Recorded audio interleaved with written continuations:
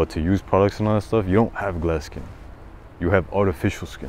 So if you want the best skincare, start doing this. This video is for all the people who are way too damn obsessed with their skin to the point where they're saying, oh, I need this glass skin, I need this glass skin. Let me show you something. Look at this. Do you see the difference? How angles and lighting makes on the skin? Do you see this? This is not perfect skin by any means. But if I go like this, I could easily take a picture and say, oh, glass skin, my skincare routine, buy these products. Something that I found out a long time ago is that most of these things is just hype. Most of these things, they're just trying to either get clout or they're just trying to get money from affiliate links and all this stuff, saying, oh, here's my skincare routine and all this stuff. Listen, the way that I found this out was a long time ago when I was in middle school. I had acne. My acne was terrible. Had so many pimples, and I was very ashamed of this.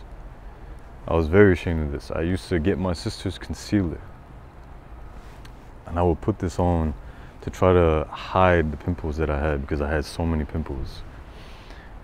And I remember at one point, I don't remember how it happened exactly, and I don't want to make up a story and lie to you, but at some point I stopped using the facial washes, the creams, and the masks, and all this other stuff.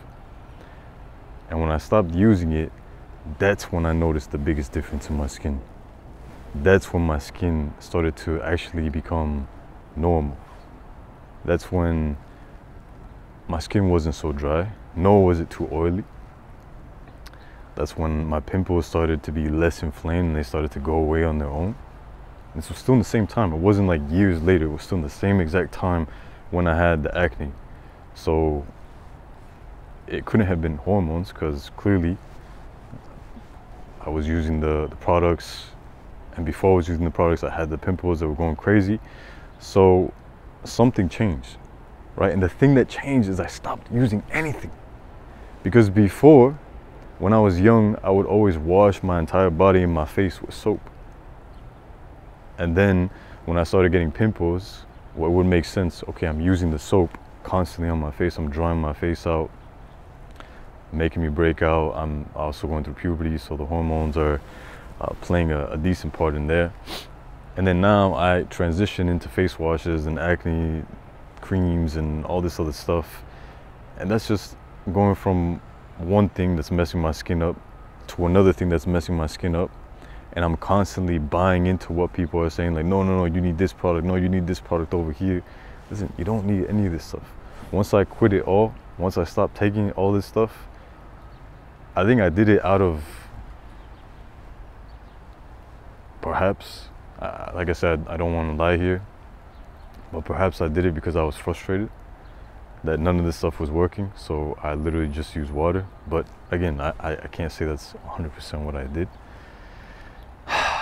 And from there, like I said, just water. No soap on my face, no washes, no creams, no nothing, just water. But I didn't just splash my face with water. I would literally act as if I had the face wash and really move the water through my face and just get all the movement going to be able to clean my face with the water, with the cold water. And that's when I noticed the biggest difference in my skin.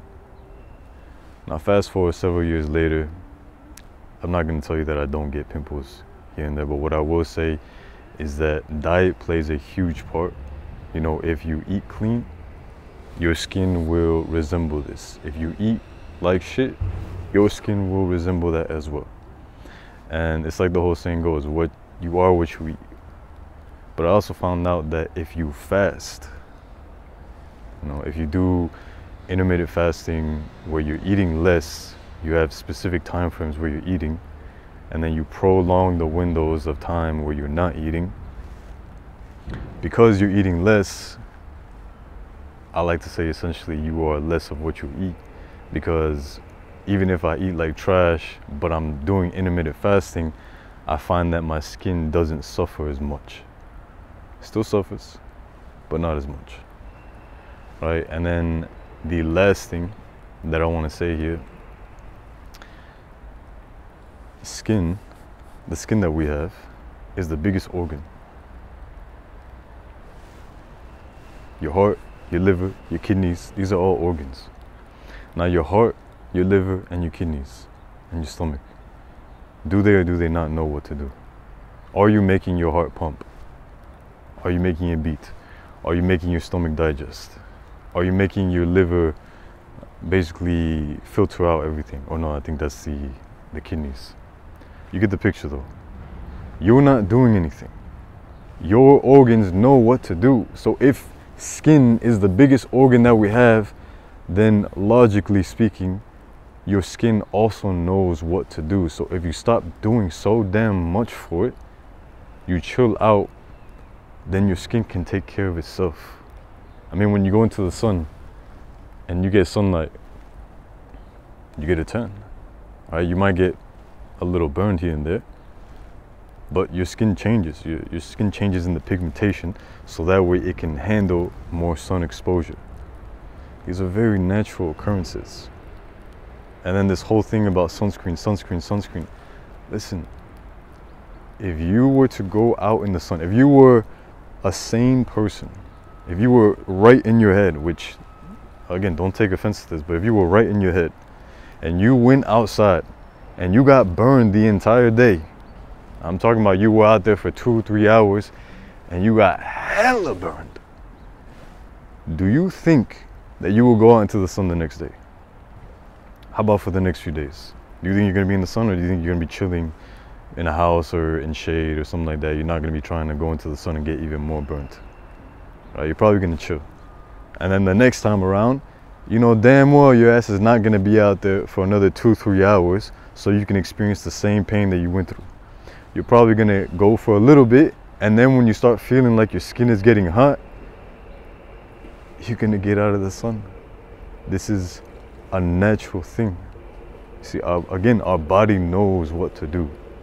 Quit doing so much and you will see for yourself. This whole glass skin thing, it's a marketing tactic. This is it's not real, it's an illusion. Right? Anytime you see someone, they have very, very glowy skin, listen, the glow can come natural if your skin is in the best condition naturally. But to use products and all that stuff, you don't have glass skin. You have artificial skin. So if you want the best skincare, start doing this.